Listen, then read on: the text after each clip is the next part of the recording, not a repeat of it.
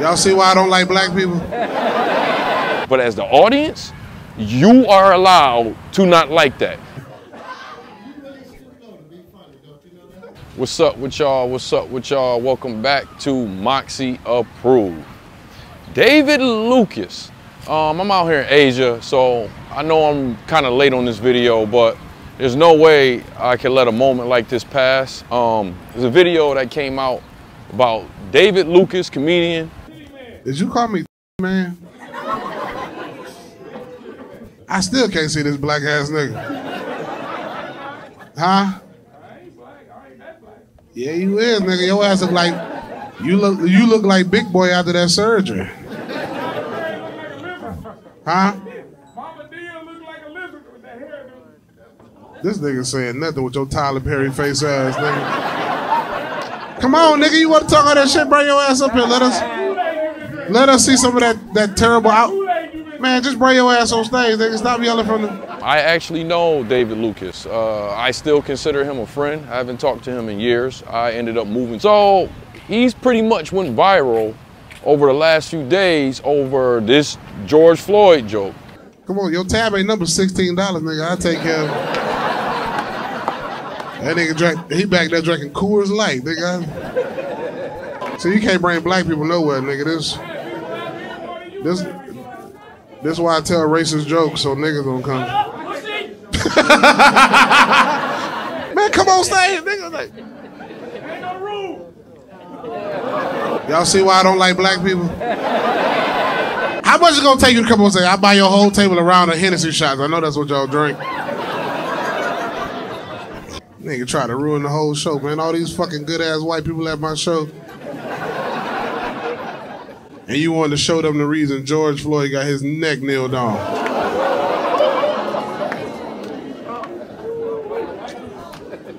Don't ooh at that joke.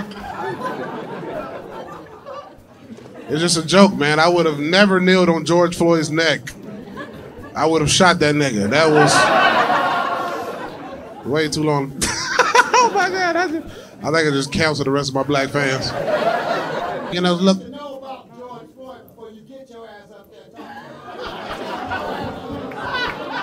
I've been to Minnesota and I went in the gas station and I asked them niggas to let me see that fake 20. I know my YouTube sub base, so some of y'all ain't gonna like what I'm about to say, but I have to keep it true to myself and who I am and what I represent. Was it a great joke? No. But one thing, a lot of y'all found out about me talking about political topics and stuff like that, but I've always said at the end of the day, I'm a stand-up comedian, all right? My page, my podcast, whatever you want to call it, that's where it's my personal thoughts, but I'm a stand-up comedian. And it would never be right for another stand-up comedian to say that another comedian should not be able to tell certain kind of jokes.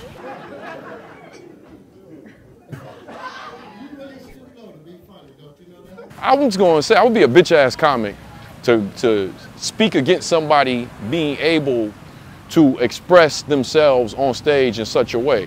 I just put up a dope-ass Paul Mooney video. What's one of the things he said in the video? He said, for freedom of speech, y'all need to fight for me, for me to be able to say what I want to say. You can do racial jokes as long as they're funny. And that goes both ways, folks. Buy a t-shirt on the way out, too. I got a Make America Roast Again shirt in the style of Trump. Paul Mooney, which y'all know, is like my favorite comedic writer, one of my favorite stand-up comics all time. You can't be like, he's able to tell those jokes, but other people can't tell the jokes on the other side, or jokes that are against what you may call, that's anti-black. One thing that he was surprised at is he wanted to know where those people found out about him. How did y'all find me to come here? Okay, she said she knew it. Okay, I like it when you know it. Baby, how did you find me, sweetheart? I gotta wait till you, huh? OnlyFans. This nigga still got jokes from the back. I know David Lucas blew up from Tony Hinchcliffe and the Joe Rogan, that whole side. That's how they are. How good is David Lucas, though? At comedy, he's hilarious. Yeah, he's one of my. He's one of the best guys ever at roasting, like back and forth, like with Tony Hinchcliffe. Dude, he lit Tony up last night in the green room. Those are kind of jokes. Look, I did maybe one show with those people and that was it, right? If you don't tell those kind of jokes, they're not going to fuck with you, period. That's just how it is. That's where he comes from. I don't know the people that went to see his show.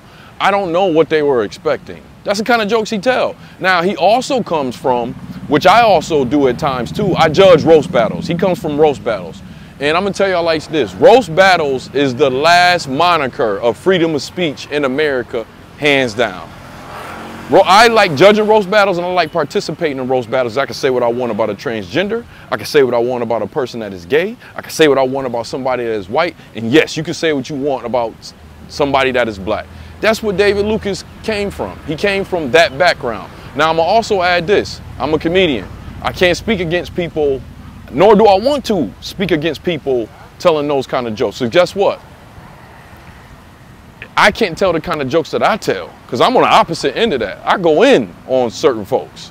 I can't tell the kind of jokes that I tell if people aren't allowed to tell those kind of jokes. Now, I'm gonna tell you one thing that I don't like, which I can't blame on David Lucas. I don't like the game. You know what they say? Don't hate the player, hate the game. I can't stand the game, right? Let him do a joke like that about the Holocaust. You'll never see him again. You'll never see, not at the level that he at, you'll never see him again, right? Same thing with the kind of jokes that I tell.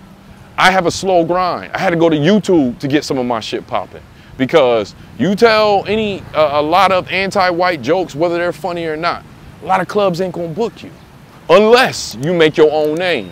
They all about that dollar, right? They all about that dollar. So that part, I can't blame on David Lucas. You know what I mean? And I'm pretty sure he's sleeping well at night. He said he booked for the rest of the year. Look, I've been out of the country for a year. I did not know David Lucas blew up like that. I mean, damn. You know, and I never hate on nobody. You know, I supported him way before anybody knew of the guy. Like I said, I put him in a short film of mine. All right, you offended too, baby, with the braids? You offended too? God damn, man, fuck. Y'all good? Or y'all about to...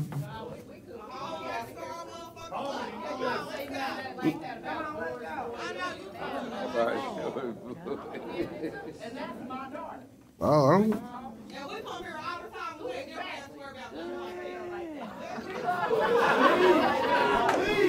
Who else from over there? You too, bro? God damn, bro. Oh, but you fuck with me a little bit, right? See that? Yeah.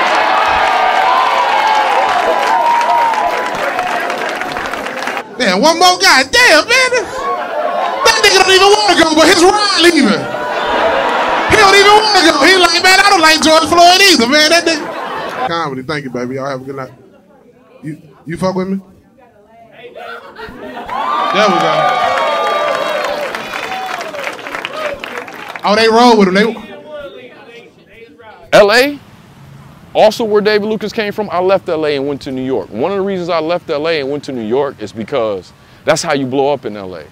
There's people in LA right now at open mics, blacks, that's all their jokes are. They all anti-black. You want me to be real with you? That's how Gerard Carmichael blew up. Well, some other stuff with him too, but that ain't none of my business. I'm not here to talk about that. But one of the things he did to get his name known in LA is he wrote very clever jokes that were anti-black, and people took notice. That's how it is in Los Angeles, all right? I left because I couldn't take it. You wanna know how bad it was for me? When I was in the belly room and stuff like that, and they would have these roast jokes and shows like that that would be very anti-black or whatever, the whole audience would look at me and see, the comics and the audience will look at me. I know when people see me, they see me as a representation of black people. It is what it is. I go through more racism than the average black because I'm unapologetically black.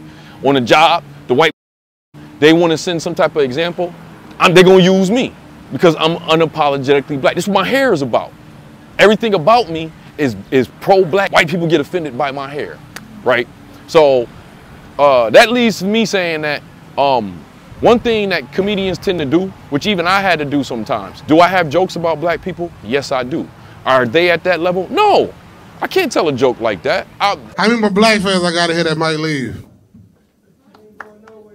Oh, good shit, man. I got. Cause nigga, I was just warming up with that George Floyd shit.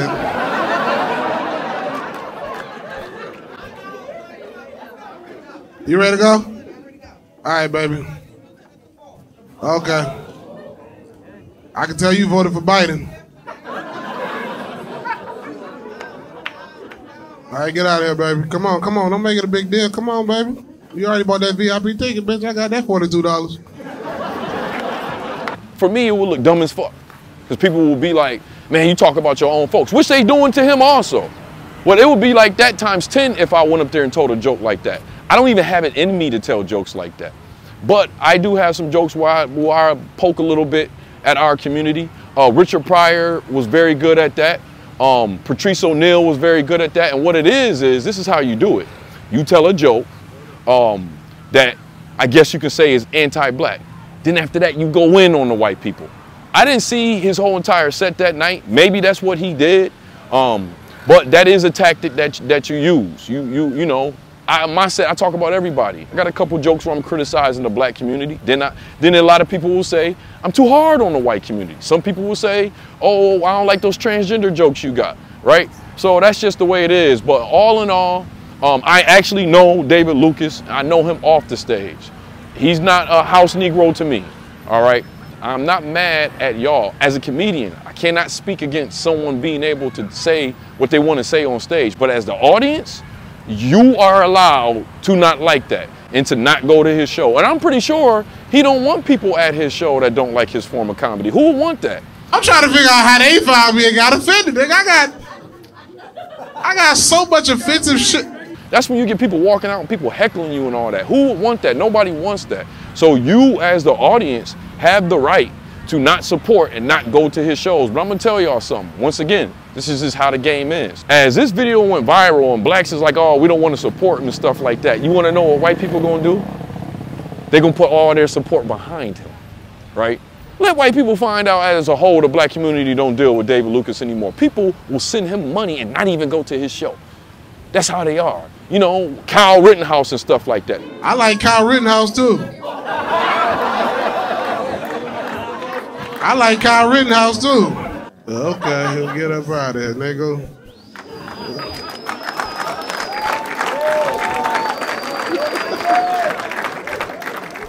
That's the way they are. So I'm pretty sure, you know, he said I didn't even know this dude blew up like this. Congratulations, dogs. I'm not no hater. He said, I'm booked for the rest of the year. He probably gonna become a millionaire from white people from this, all right? His shows is gonna sell out. Even if it's all white people, his shows gonna sell out. But I wanna add that I personally know him, and from what I knew, maybe he changed from when the last time I seen him. I ain't probably seen him probably about 4 years. I moved to New York City. New York City is a little bit more well-rounded. But one thing I will say, knowing David Lucas, he didn't come off as a coon to me off stage. Maybe he playing the game. That's just on him. I'll never tell no jokes like that because I ain't got it in me. But I'll never hate on anybody else telling those kind of jokes. And you let me know how you feel in the comments section. I know some of y'all ain't gonna like what I have to say, but it's just the truth. You know, you have comics out there like me that's the opposite of that. Okay, but that's a way of blowing up in Hollywood, is to tell those kind of jokes. All right. I didn't see his whole set. Maybe he did a set where he was talking about white people too. In the 11-minute video I saw on World Star, he was roasting people. He wasn't really going in on white people like that.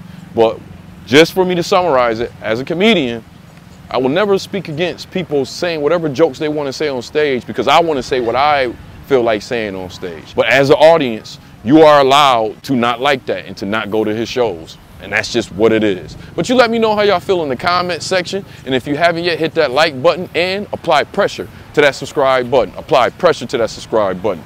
I ain't got the water with me. I'm at the beach. Water's over there. I see y'all next time.